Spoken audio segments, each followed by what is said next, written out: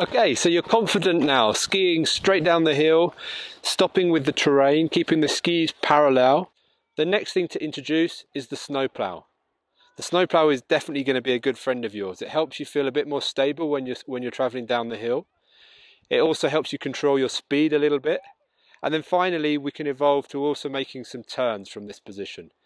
To get into a Snow Plough position, all you need to do is simply push the backs of the skis out whilst maintaining a little bit of space between the tips of the ski. Now the progression, whilst doing this on very gentle terrain, is then if you push the tails out a little bit further, what's going to happen is you're going to feel the resistance build up, you're going to slow down, progressively you're going to stop. Make sure the terrain that you choose is really quite flat. Okay, you don't want to be feeling that you're accelerating out of control. So pick some nice gentle terrain, really ideal for beginners.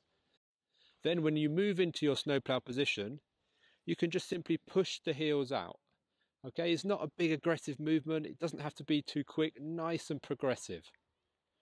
Remember, when you're traveling down the hill in your Snow Plough position, keep your arms out in front of you, keep looking forwards, and be nice and centered on your ski. Don't feel that you have to be too far forwards or too far back. Just try and stand naturally over your ski.